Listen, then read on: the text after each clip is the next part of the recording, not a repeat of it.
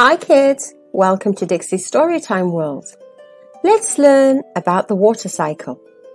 Did you know that more than 97% of the Earth's surface is water? Without water, there would be no life on Earth. Humans, plants and animals need water to stay alive. Where does all of this water come from? Water falls to Earth as snow or rain. Water collects in lakes, rivers, and oceans. In our homes, we depend on water every day. We drink it, cook with it, and bathe in it.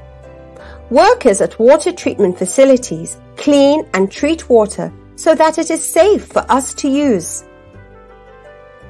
Water and work. Farmers use water to help grow crops. They also use water for their livestock to drink.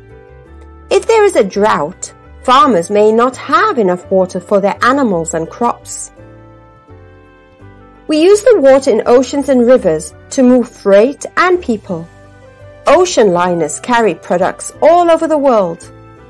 We can buy toys from China, chocolate from Africa, and coffee from South America.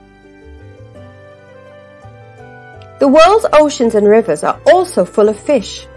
They provide food for many people. Some species of fish are endangered because of overfishing. Life in the water.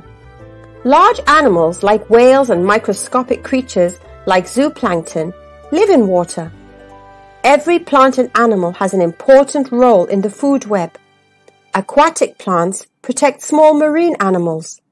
Larger fish or animals eat the smaller animals and plants. Life depends on water.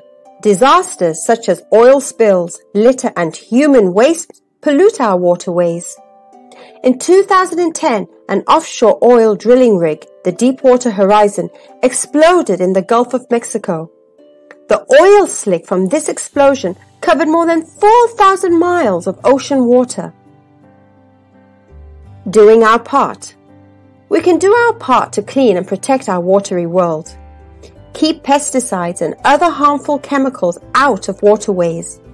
Put trash in containers, not in the water or along the shoreline. Volunteer in coastal cleanup efforts. There are billions of people in the world. We all need water. You can help conserve water and protect our beautiful watery world. Turn off the water while you brush your teeth. You'll be surprised at how much water your entire family can save. This is a glossary of some of the words.